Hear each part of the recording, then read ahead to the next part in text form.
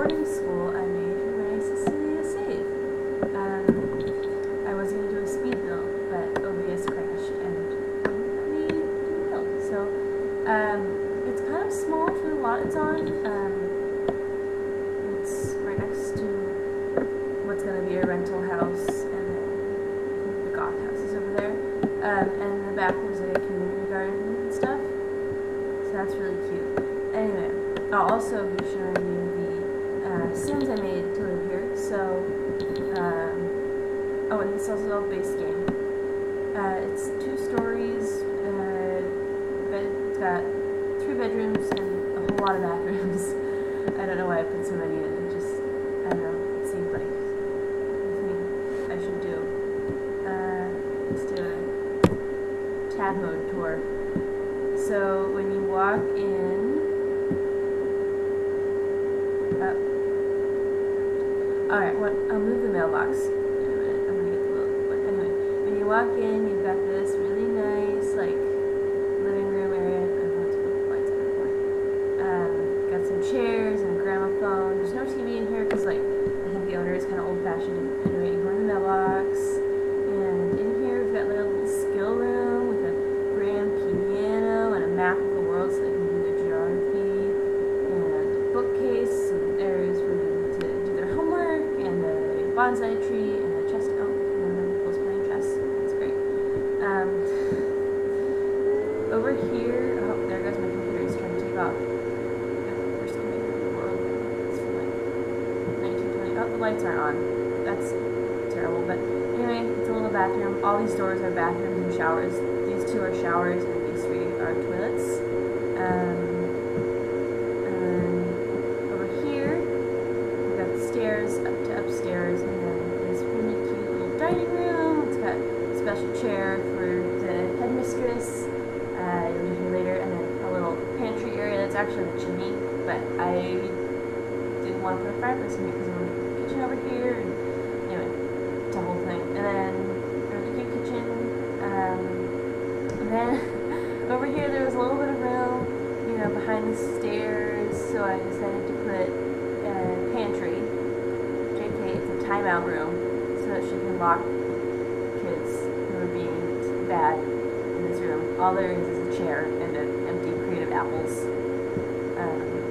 So like if they're like, you know, making a mess or they get bad grades. And then I think I don't have the lights on upstairs, so I'm gonna go quickly turn on all the lights.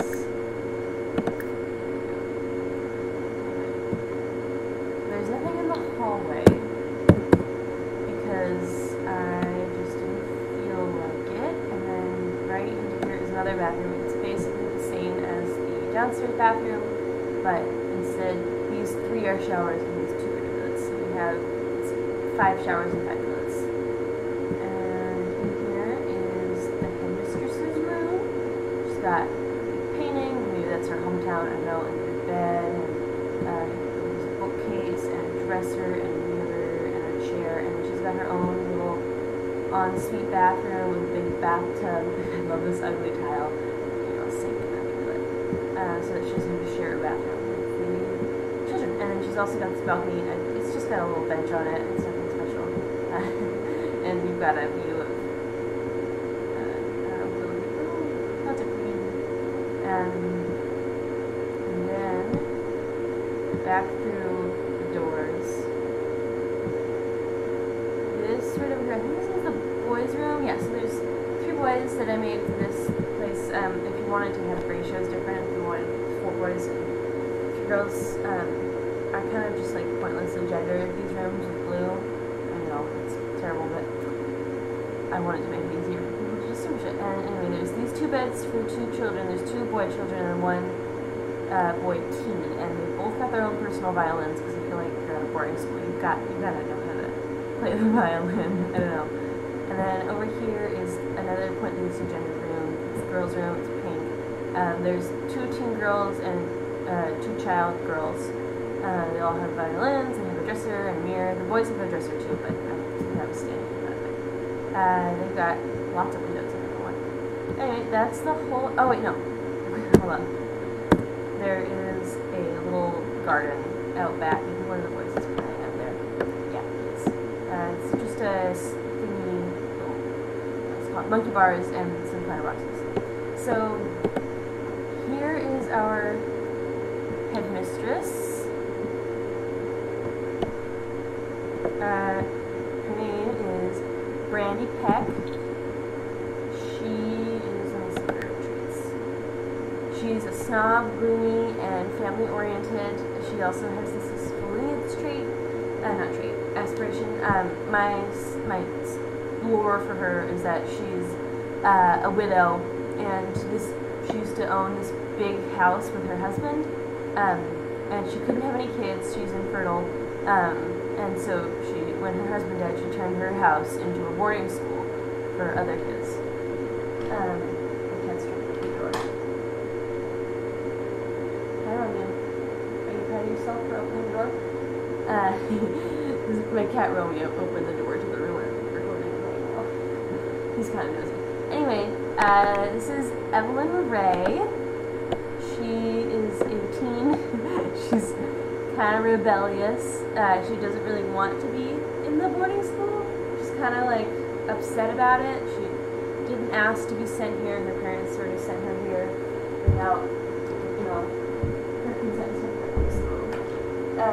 Because she was like having really bad grades in school, and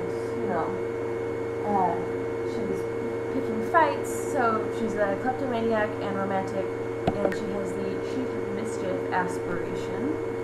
I think I'm gonna put her parents in Newcrest. I don't know. Let me know if you think I should put them in Willow Creek. I don't think I'd put them in Oasis Springs. I'm not gonna put her parents in a non-base game world because she's a base game. I don't know. So I'm gonna say this is Felicity Robbins. She's the classic do-gooder. She wanted to be She's just Mary Sue, goody two-shoes. She's got one secret that Brandy doesn't know about her, but otherwise she's pretty good friends with Brandy. I don't know her eyes closed right now, but yeah, she basically follows the rules. And then this is Ethan Draper, and this is Felicity's boyfriend. And she's not she's not supposed to have a boyfriend. She's not allowed to. Oh, yikes. Anyway, he's also, a very classically, goody two-shoes sort of character. Romeo? Sorry. Cat. What's that again? My cat is super annoying. Anyway, next we've got the child sims. There are 4 child sims. Eve Morrow. She's just sort of I think I gave her the hot-headed trait. Oh, I forgot to show you Felicity. Okay, Felicity is cheerful and jealous. She wants to have a sort of more normal life, and she's kind of like tired of always being, I don't know, expected a lot from, and so she's kind of jealous of Evelyn, and she has the soulmate aspiration. And then Ethan has the fitness aspiration. I don't know about it, but he's like really into his health. He really likes that sort of stuff, and he's materialistic and a bro. And then there's Eve. She's hot-headed. She's got the social butterfly trait.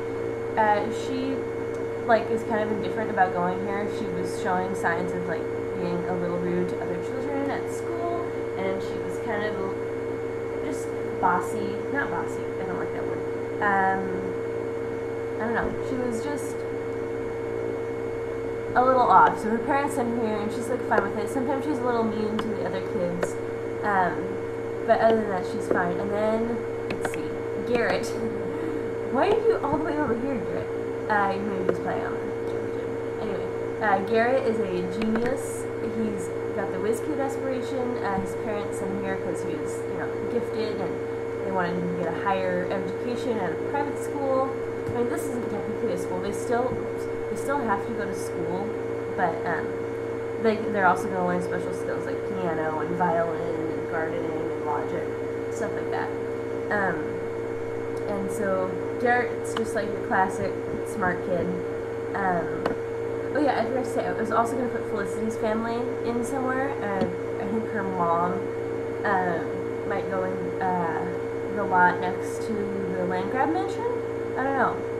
I feel like they're like rich and sort of affluential, like the Oakenstead Barnes. I haven't talked about them yet, but they're a big family, like the Goths or the Spencer Kim Lewis's that I created for the state.